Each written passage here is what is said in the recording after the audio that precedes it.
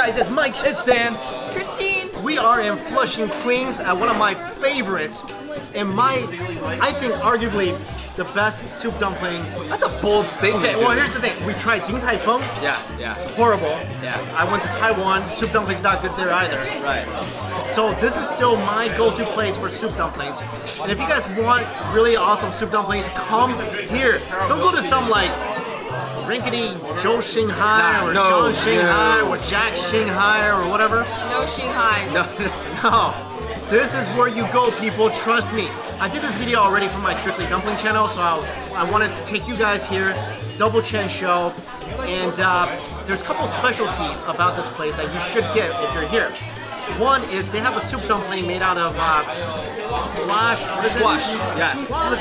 And they have the ultimate, nobody has, at least anywhere I've been, chocolate soup dumplings. You never had that before, right? Nope, never. Queens, Flushing, this place is kind of hard to come to. This is Kung Fu soup dumpling. It's kind of hard to get to. It is. It's off the beaten path, guys. Yeah. But it's you guys worth should the come trip. here. So today we're gonna get the 4 different types of dumplings they have here, which is the regular, the crab, the siwa, they call it lufa, and the chocolate. I'm gonna tell you guys, introduce you guys to a couple of other items that I always get that taste delicious, and you should also get if you come here.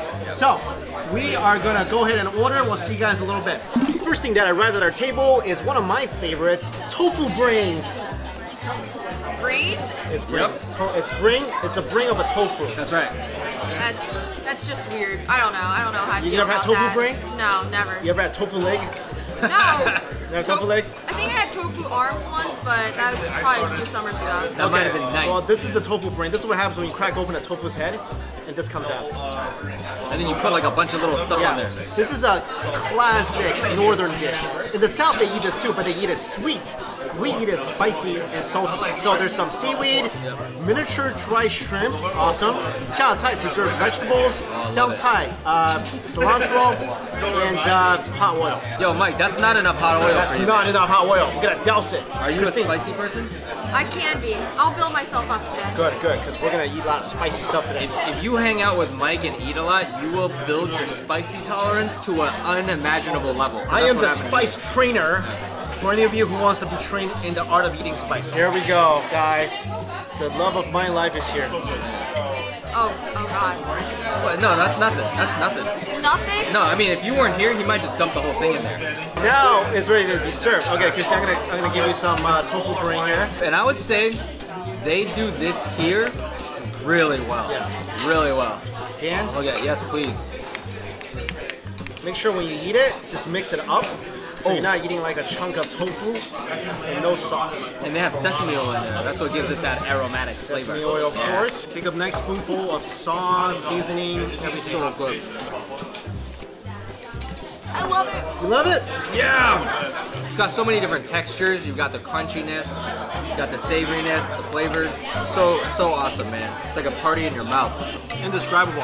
Western way of cooking tofu, a lot of times, you just put it in a salad. That's not how you're supposed to cook tofu. No. No. This is one of the best ways to eat tofu. The real deal. Right here. They don't understand that in Asian cooking, tofu is like, they've done everything you could imagine to it. There's so many ways to cook it, and every way is different, and every way is delicious. They were so nice to us. They gave us a platter of husband and wife long pieces, long slices. Long slices of what? The Long- husband? Long slices. Oh, long slices. Yeah. So this is from the lung of the husband and wife. That's them? I'm alright now. It's basically beef and tripe. It's a Szechuan style dish. Yeah. And it's got like, it's spicy, it's tingly. You know there's tripe in there, right? What's tripe? It's, You know what? Don't tell okay, me. all right. It's Fish, but I called only- Food Adventure for a reason. There you go. That's a great attitude. Great attitude to have. I only eat the beef slices. I can't tell. This is one of my favorite dishes across the board. In every single restaurant I go to, and they have it, I usually get it. It's nice. It's good. One of my favorite dishes of all time, Tongyou Chao Shou. Wontons in hot oil. This place is one of my favorite places for this dish because their wonton skin is very thin. They got a very substantial meat center. Get a wonton and dip it in the hot oil. Alrighty. Sauce, wonton. Here we go. This is so good. Oh, yeah! How good is that? Oh Honestly, that blew the other dishes out. That was good. These are the best honyo chao shou I've had, like, probably in New York, actually. Oh my god. And we order this dish everywhere we go, and every time, I can tell you right now, every time we order it, we always are disappointed. Was that like peanut butter taste in it? Yeah, peanut butter sauce, a little sesame sauce in there. This is my favorite architectural structure ever. Bamboo, baby. Oh yeah. Let's open it up. Ready, guys? Oh! This is by far the best looking soup dumpling in New York City. If you guys been eating soup dumplings like a true Asian for a long time, just by the sight of it, you can tell right away. This is full of juice. Yeah, and also the thickness of the skin. Yeah. You can tell right away. Because a good soup dumpling, you can actually see through the thin skin and see the soup itself. All right, thank you so much. Yeah. Of course, you cannot eat soup dumplings without the traditional vinegar and ginger sauce that you need to douse in hot oil. Loving it. This is my sauce now. So the ultimate fail at a soup dumpling meal is breaking the soup dumpling. Can't break Not it. do it. Yeah, I broke one the other day actually. Oh my god. First one in a long That's time. embarrassing. Oh, gotta be careful. Oh my Oh, yes. I think she's gonna rip it. Oh, she got it. Oh, Oh my god. oh yeah. Come on, Guys, people have different ways of eating soup dumplings. How do you guys do it? You can bite off the top, drink the soup. Or no, you can have the soup pour into your spoon and Yeah. eat it like What so. I do. Yeah. So, Like so. Mike's got the, I bite it, dump the soup out, yep. So you've got a spoonful of soup. spoonful of soup, That's the way to do it. and then I like to add a little vinegar and hot oil to Okay. it. Okay. There you go. I drink that. You don't eat it all at once, like all together. Just Well, one was big she? mouthful of. Hold on. So what did you do? You So bit off. what you want to do is bite off the top. Okay. You want to try and press it to get the soup out, and then just Press it. Whoa. Whoa, that's a What? new way of eating it. Never heard that before. I never It's heard good. that It's before. the better way. What? Wow. What? Yeah. Wait, hold on. What if, Jersey way? what if you lose the soup as you're pressing it? Like down the sides of the spoon. And the whole bite, dude? Why do you think Chinese spoons are like this?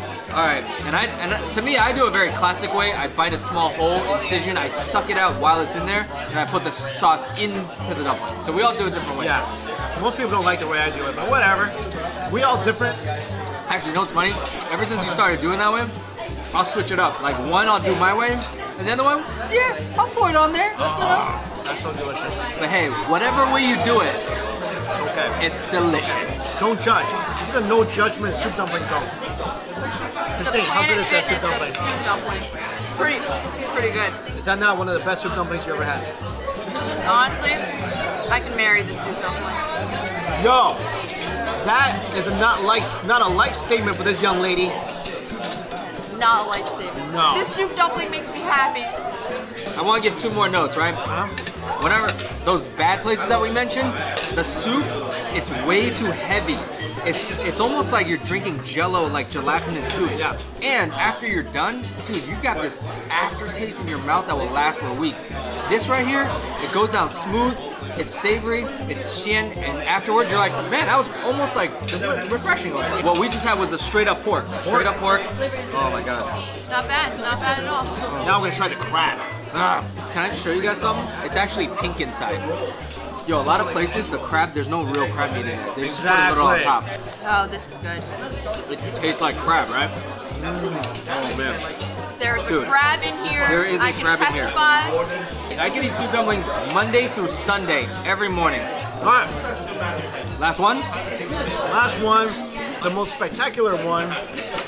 This is something that no normal soup dumpling place has. Mufa Chinese squash soup dumpling. I'll tell you guys this right now. It's crunchy inside. That melts with the porky texture of the meat. Exactly. This is awesome. Definitely get this when you come here. Because in Chinese cuisine, a lot of like crunchy green vegetables like peppers, squash goes really well, like bitter melon with the meat. Yeah. And in this case, they put in a dumpling. Because the squash is more liao, which means it's more like cooling factor. Yep. And mix that up with the fattiness of the pork. Dude. Have you ever had anything like that? No, I don't like to eat vegetables voluntarily. Oh, Mike doesn't either. Yeah. But this is an exception to the rule, so that's all I need to say. Oh, it's so good, guys. After a nice soup dumpling, nice bowl of chicken soup. Oh yeah. There you go, guys. And it's not any chicken soup. It is a wellness chicken soup. If you guys are Asian, okay, and your parents at home, at some point or another, they cooked you this type of thing with ginseng, with goji berries. There's one called 8 Treasures, but this is just the basic herbal chicken soup, and it's delicious. Yeah, it's not like a typical chicken noodle soup. It's very light. A lot of very nice chicken flavor, very natural flavor. Oh, this is so good for you. If you're feeling like, if you have an upset stomach or you don't feel like eating something heavy, this is the great thing to do. Yeah. I love that. Yeah. It's great. I would make this every week at home, but it literally takes like 8 to 12 hours to make this. I don't got that kind of time. Oh, this is better than any chicken noodle, chicken rice, whatever the heck you find in can or restaurant. This is how chicken soup should be. But we're not done yet. Because we have the highlights. We have the main attraction coming up. Stay tuned. Our main attraction has arrived. Chocolate soup dumplings. Christine, you asked a very valid question. What was it again? Is there meat in here? The answer is no. There's Thank God. the meat of a banana. The outside's got a little mochi-esque skin.